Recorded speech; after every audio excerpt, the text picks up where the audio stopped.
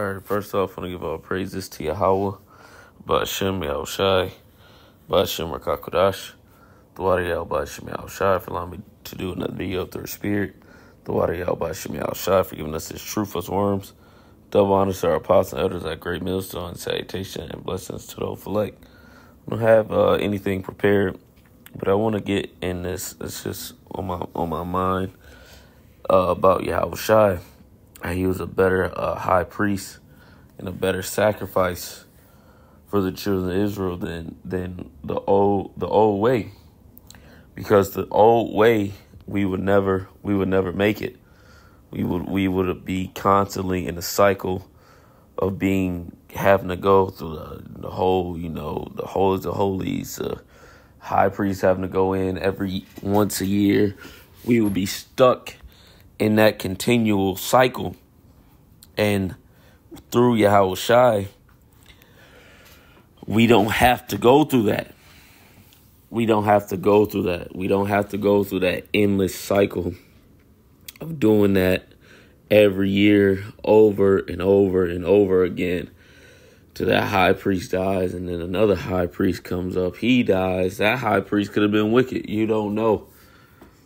But we have a greater and a better sacrifice through Yahawashi. And not only did Yahawashi come down here like us and in this flesh, now he sits in heaven and is a mortal and perfect sacrifice for the children of Israel, that we may be acceptable in the sight of Yahawah. So I'm gonna get into the book of Hebrews. I'm just really flowing through the Spirit. Lord will hope it's edifying. It's not going to be too long. I just want to get a couple points, because the book of Hebrews goes into this point and into this topic multiple times. So this is Hebrews 4 in verse 13. Neither is there any creature that is not manifest in His sight, but all things are naked and open unto the eyes of Him to whom we have to do, seeing that we have a great high priest that passed into the heavens, Yahawashi, the Son of Yahawah. Let us hold fast our profession. I was listening to the Apostle Ramla. What is our profession? Hey, like the 300 say, what is our profession? And they go, Hey, what's the prophet's profession? This work, to do this work. And seeing we have a great high priest pass into the heavens, let us hold fast unto our profession, hold fast unto this work, because Yahawashi is the whole system of the high priest, and the whole tabernacle, the mercy seat was all a spiritual representation of what was going on in the heavens, which always would lead to Yahawashi. It will always lead to Him being that sacrifice, and always lead to it will always lead back to Yahawashi. Because how do we receive mercy now? Through Him, because He's that immortal sacrifice, and He's always is in the holy place with Yahawah Ba'ashem Yahawashi, other than the high priest, which went in once a year, and it had to be perfect. That man had to be. He couldn't have a crook nose. He couldn't have a cleft. He couldn't be a midget. He had to be perfect. But what, the high priests weren't always completely perfect. Some of them sinned. That's why I said they offered up for themselves, not only for the nation of Israel, but for themselves and for Israel. But Yahawashi came and did it right. He came and never sinned on this earth as Yahawashi. Verse 15, for we have not an high priest who cannot be touched with the feeling of our infirmities, but was in all points tempted like as we are, yet without sin. So Yahawashi went through what we went through. Yahawashi, that's why he knows the bullshit of this flesh. He understands it. He gets it. That's why he can go before the Heavenly Father and speak with Him and say, look, I've been there. But Yahawashi, what happened? He didn't falter. He didn't sin. Let us therefore come boldly unto the throne of grace, that we may obtain mercy and find grace and find grace to help in the time of need. And that's what we want. We want grace in the time of need. We want grace in the times that are approaching. We want grace through Yahawashi, because he was a better sacrifice than what we had, than the order that was set up in the past. That order did not endure. That's why the temple rent, because the Heavenly Father was done with that way. Yahawashi came with another way, which was through him. This is why we must worship him, because he got rid of the old and brought in the new. That's why it's called the New Testament. The New Testament, the new covenant, a revised covenant with the Heavenly Father through Yahawashi to the children of Israel. He was a better way than that old priesthood set up by Aaron, or really set up by Moses, which is through the line of Aaron. The Levitical priesthood, the Heavenly Father got rid of, because Yahawashi was a better way. Because Yahawashi came down here, suffered as we suffered, and never sinned. So, let me see. For every high priest taketh from among the men. Let me go to, this is actually probably fire.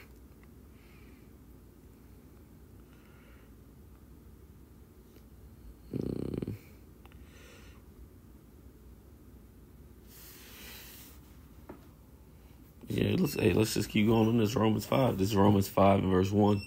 For every high priest taketh from among men is ordained for men in things pertaining to Yahawah.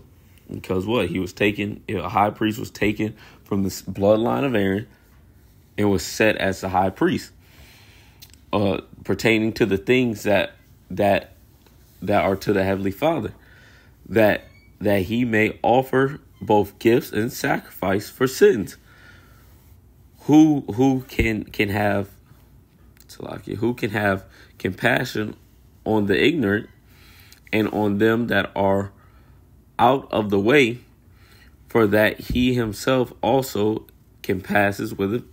is also compassed with infirmity, showing that the high priest was not completely perfect.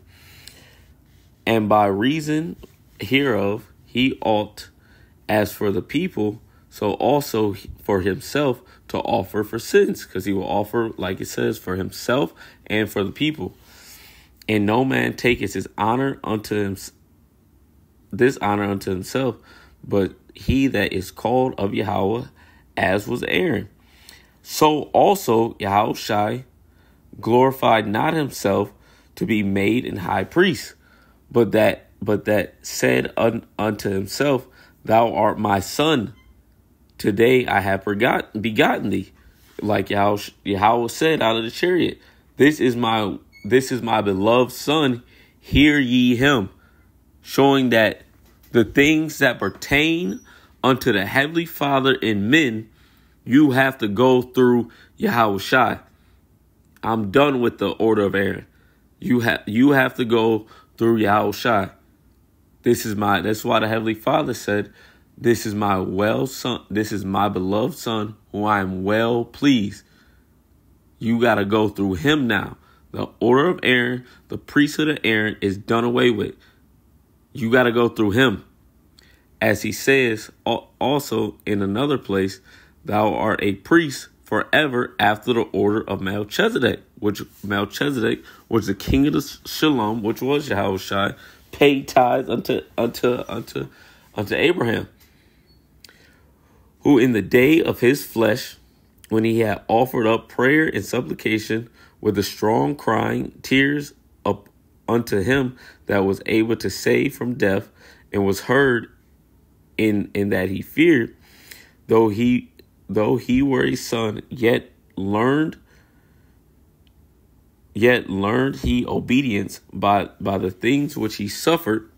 Speaking about Yahawashi, being made perfect, he became the author of eternal salvation unto all things that obey him. And only ones that will obey him are the children of Israel, and specifically the elect. That is who the salvation is for, the children of Israel. He was set up to be a better way for the children of Israel, and gained an eternal salvation unto us, which was submission. He brought us back to what fell. He brought us back to what to the garden, if you will.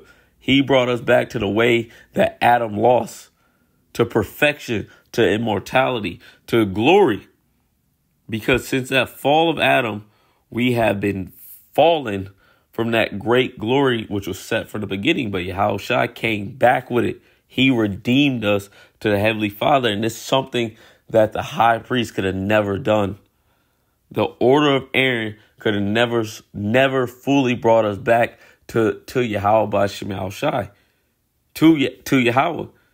It was supposed to, but it never was going to, because the high priest would have never been made perfect. Yahawashi was made perfect through coming on the earth and not sinning. Yeah, he committed sins in his past life, but as Yahawashi, he did not commit any sins. He completed the mission. He did it all. Everything was fulfilled in him. That's why he is worthy to be praised, and that's why he must be worshipped.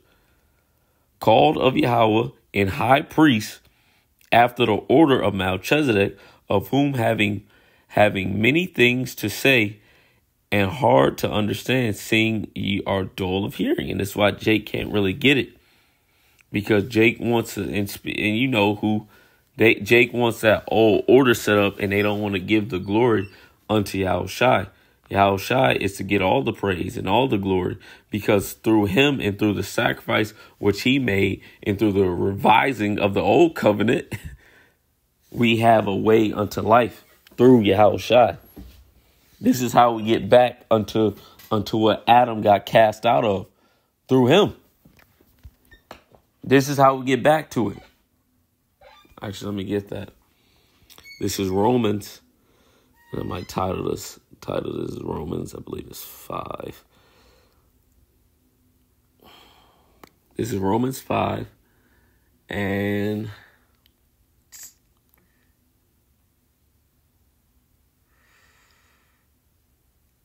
this is Romans 5 verse 10.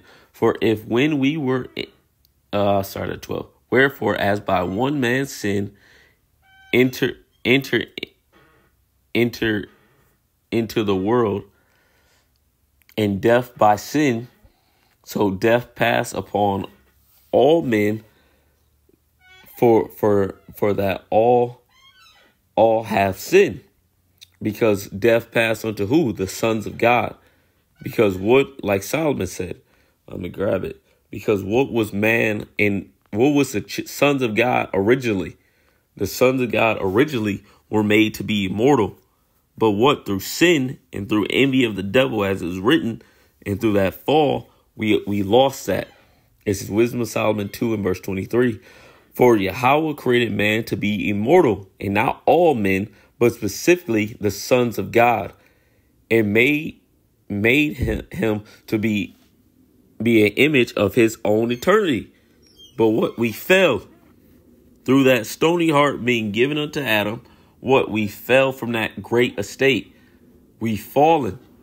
But Yahawashi brought us back. He brought us back to that great way. He brought us back to immortality. Nevertheless, through envy of the devil came death into the world. Death unto who? The sons of God. And they that do hold of his side shall find it. That's why Yahawashi said, what? You are your father, the devil. The lust of him will ye do. Jake still follows that old serpent. And also Cain and also Esau, Edom. Jake still follows that old way, which got us killed in the beginning, which led us into death. This is back in Romans 5 verse 13. For until the law, sin was in the world, but sin is not imputed when there is no law. Nevertheless, death reigneth from Adam to Moses, even over them that had not sinned after the similitude of Adam's transgression. They didn't go off like like Adam did. But we all are under sin through Adam's transgression, who is the figure of him that was to come, which was who? Yahawashi. Yahawashi was always spoken about to come, even during the time of Enoch, but not as the offense. So also is the free gift. For if through the offense of one many be dead, much more the grace of Yahawah, the gift by grace, which is by one man, Yahawashi Mashiach, have abound unto many, and not as it was by one that sinned, so is the gift. For the judgment was by one to condemnation, but the free gift is of many offenses unto justification. For if by one many offense death reigned by one, much more they which receive abundance of grace and of the gift of righteousness shall reign in life by one Yahawashi Mashiach. And that's how we obtained it, because Yahawashi was set to be a better order, a better priesthood, and a better sacrifice than anything that came before him. Than Adam, than the high priesthood, than all that. Yahawashi was better than all that. That's why in the transfiguration, Yahawashi was seen in the midst of the prophets and the law, which was who showed up, Moses and Elijah, because Yahawashi overshadowed all of them. He was the one. He was the guy to do it. He was the man to do it. And even as we speak right now, even as I speak right now, he's in the heaven making propitiation for the children of Israel and their sins every single day, bro. Unlike the high priest who went in once a year. Yahawashi does that eternally. He eternally sits there and pleads for the children of Israel and is going to come and deliver them. Without Yahawashi, without the sacrifice he did, without the things Yahawashi did and the order he set up through the Heavenly Father, we would all be fucked and we would all be condemned, and we would have no hope in the world. We would all be destroyed. And it's just as plain as that. It's just as plain as that. So I'm going to get this Hebrews 9 and close off. Hebrews 9 and verse 10. Let's start up. Hebrews 9 and verse... One second. Hebrews 9 and verse 8. The Holy Spirit, this signifying that the way into the holiest of all was not yet made manifest, while as the first tabernacle was just standing. Because I'll start up actually. Hebrews 9 and verse 6. Now when these things were those ordained, the priest went away into the first tabernacle, accomplishing the service of Yahawah, but unto the second went the high priest alone once every year, not without blood, which he offered for himself and for the errors of the people. The Holy Spirit, this signifying that the way of the holiest of all was not yet manifest, because who was it to manifest? Who was it all to represent? It was to represent Yahawashi. While as the first tabernacle was yet standing, was yet a figure for the time then present. It was only set for a time. Like the scriptures say, it was only set for a time to come, but for that present time. But there was always a better way prepared, which was through Yahawashi, and which were offered both gifts and sacrifices that could not make, let's read that could not make him that did the sacrifice perfect as pertaining to the conscience. So it would never and they were supposed to be, that whole order was supposed to be the order that would bring us and have us connected to the Heavenly Father, Yahawah. But what? It was never going to make us perfect. Yahawah deals in perfection. He deals in perfection. This is the King of Kings, Lord of Lords. He is the essence of perfection. That way was not perfect. It's just that simple. It was not perfect. Even Adam was not perfect in the beginning. That's why he eventually went off. The perfection comes through Yahawashi. It all comes through him. Without Yahawashi, none of this is possible. None of it. All of it is all vain if Yahawashi never came. This is the importance, the importance of Yahawashi. There has to be immense importance set on him. Because without him, none of this is possible. None of it. No scriptures, no understanding, nothing. Because that old priesthood would have never made us perfect. That old priesthood was supposed to bring us back to what was fallen, that old priesthood was supposed to bring us back to what Adam lost. And it never did.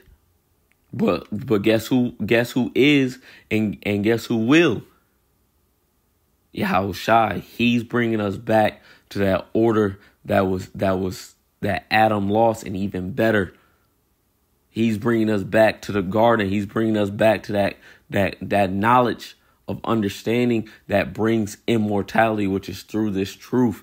And it starts with this. It starts with this gospel.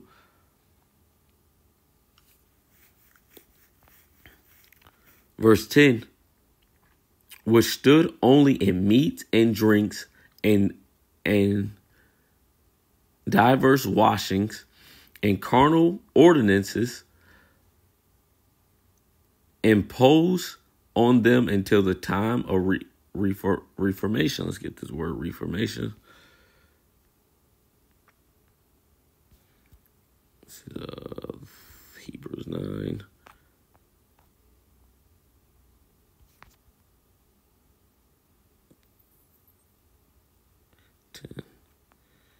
See if there's a word reformation. Oh, let's read it in NIV real quick. It says, they are only a matter of food and drinks and various ceremonies, washings, external regulations applying until the time of the new order. Who is the new order? That's he. What is the new order? Yahawashi. It says this is a Greek word. Strong's G 1357. Diathesis. G 1357. Diathesis. Says in physical sense, in making straight, restoring to its natural or normal conditions, something which is some way, let's get this word, protrudes or has gotten out of line as broken or mishaps limbs of an act of instruction or reformation. You're fixing what was basically broken. And Yahawashi came with that new order to fix which was broken, which was the children of Israel, and to bring us back to that ways of immortality, to ways of righteousness. We would not receive spiritual powers without Yahawashi. If Yahawashi didn't go on the cross, nothing would happen. Jake needs to realize how fucked we are without Yahawashi. We're fucked without him. Don't you see that or realize that? This is back in Hebrews 9 and verse 11. But being Hamashiach come and high priest of good things to come by great and more perfect tabernacle, not made with hands. This is to say not of this building, because what? It's in the heavens. He's literally in the heavens where the design of the building came from. It was all a spiritual representation of the things that were set up in heaven. And now Yahawashi is a part of that. Neither by the blood of goats and calves, but by his own blood, he entered in once into the holy place, having obtained eternal redemption for us. Who is the us? The children of Israel. Who is Paul? Paul is Israelite. For if the blood of bulls and of goats and the ashes and of heifers sprinkled, sprinkling the unclean, sanctified to the purifying of the flesh, how much more shall the blood of a Mashiach, who through the eternal Spirit offered himself without spot, perfect, like it said in Hebrews in the 4th chapter, purge your conscience from your dead works to serve the living power. For this cause he is the mediator of the New Testament, or the new order, like it said further up in the NIV, that by the means of death, for the redemption of the transgressions that were under the first testimony, they which are called might receive the promise of eternal inheritance. This is how we receive that first covenant, which we lost through Adam. This is how we get back to it. Which that first covenant was supposed to be eternal. It was supposed to be immortality, but Adam wasn't perfect. But Yahawashi is. That's why he's an Alpha and Omega. He's the beginning and the end. He's perfection through Yahawah and through the sacrifice he made. For where a testimony is, there must also of necessity be the death of the testator. For the testimony is a force, because it can't be without blood.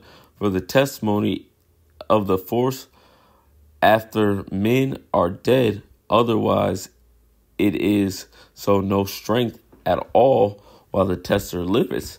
But what? Yahawashi died and came back. He rose again.